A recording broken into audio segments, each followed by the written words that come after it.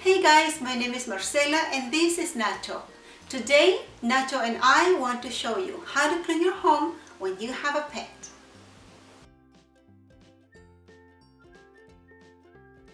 And our first tip today is going to be invest in a good vacuum. Even if you don't have a pet, it's a great idea to have a vacuum.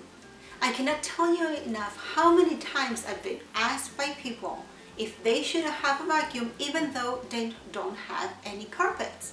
And the answer is always yes. And this gets even more important when you have a pet. Make sure you get a vacuum that has the right attachments. One for hardwood floors, one for carpets, and of course the attachments for upholstery and edges and all that kind of stuff. I know that sometimes it might be a little pricey, but keep in mind that when you invest in a good vacuum, you're also investing in good health, because the vacuum will pick up absolutely every little hair that your babies leave around, and then it'll be much better for you because you're going to breathe a better air. My second tip is to have always a mix of half vinegar and half water handy. Mix in a spray bottle and then you will use that to clean around, because even if we don't like it, our beautiful little pets sometimes may smell a little weird, different from us, the humans. So when you clean with vinegar, you will get rid of any kind of odors around. It will also help you if your pet is not completely trained to pee outside, and sometimes they have little accidents, so you can just clean around. So vinegar can make two great things. One, it will neutralize any kind of odors around, and two, pets usually don't like the smell of vinegar, so they will not go to that specific area, especially cats.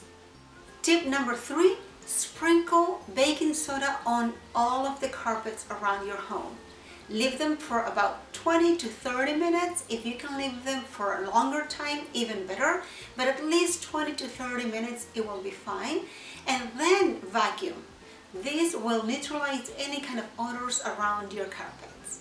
My tip number 4 is that even though we try our best to neutralize any kind of odors around the home, the vacuum sometimes might smell a little weird.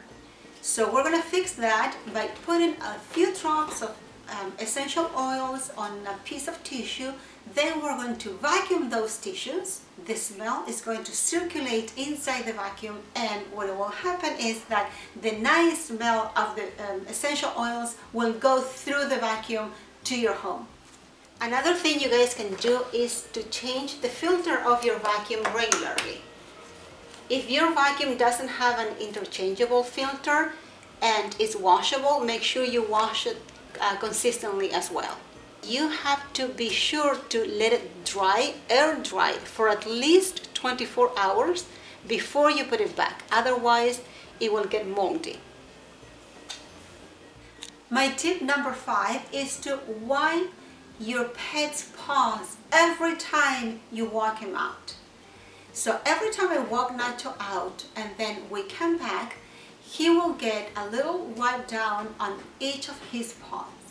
This way, he will not bring any kind of dirt from the outside to our floors or to our couch. Nowadays, there are a whole variety of wipes for our pets, but please keep in mind that you cannot use baby wipes. Even though those are super gentle for our babies, because we as humans have different kind of pH, those might irritate our pets' paws. So just make sure that you use only the ones that are specifically made for pets. If you don't have those, you can also use some paper towel dumped with regular water. My tip number 6 is that if it is possible to have a vacuum that will also wash your carpets and wash your upholstery.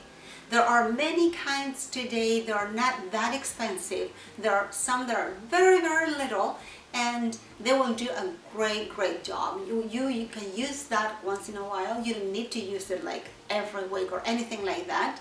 You can use it as you need it, but it will make a huge difference in how you keep your couch or how you keep your carpets clean.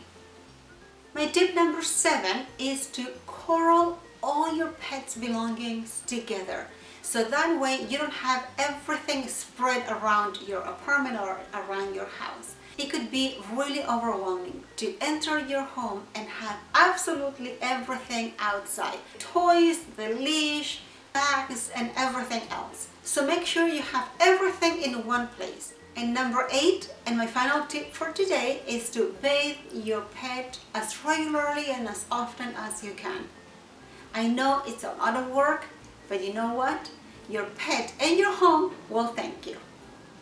And these are my tips to keep your home organized and clean when you have a pet. I really hope you liked this video. If you did, please give it a like. Don't forget to subscribe and share with all your friends. And I will see you very soon with another video. Thank you so much for watching. Bye.